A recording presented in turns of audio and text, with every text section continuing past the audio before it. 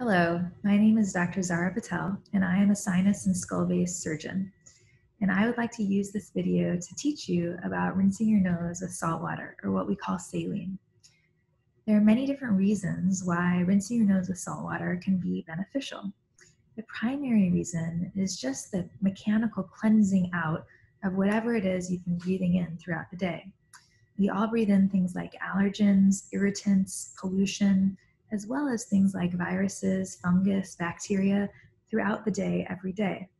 And we do have a self-cleaning mechanism in our nose that helps protect us against those things, but a saltwater rinse can be helpful and add to that. Now, the other benefit is that because of the salt content, through osmosis, the saline can act as a natural decongestant, drawing excessive moisture and bogginess out of the tissues in the nasal cavity. So if there is already a lot of inflammation, it can bring that inflammation down and allow mucus to come out, air to go in, and any medication we're trying to deliver to also get in further. There's also the patients who have undergone sinus or skull-based surgery, and rinsing your nose with salt water can be very helpful in the healing process. It brings out blood clots or whatever else that will make you feel better and really allow the healing process to take place well. Now, there are many different devices out there with which to get salt water in and out of your nose. And the one that I recommend is the squeeze bottle. There are other things like the neti pot or powered irrigators, and the squeeze bottle is the one I recommend because, number one, it's a high volume, high pressure irrigation, and we know that that salt water is getting into and out of the sinus outflow paths where we want them.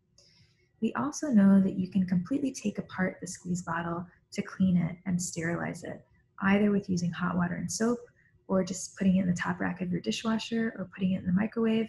There are many ways to clean it well. For the powered irrigating devices, you have a motor, which is harder to get to and make sure that it is sterile.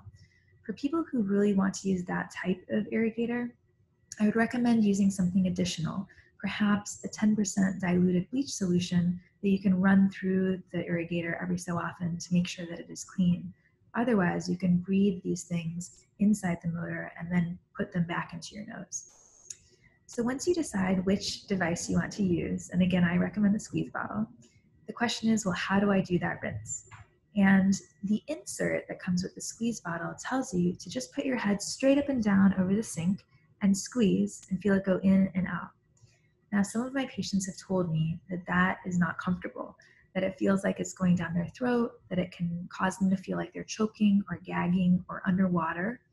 And so I have found that giving them a little bit of a different head position can be helpful in being able to tolerate these saltwater rinses better.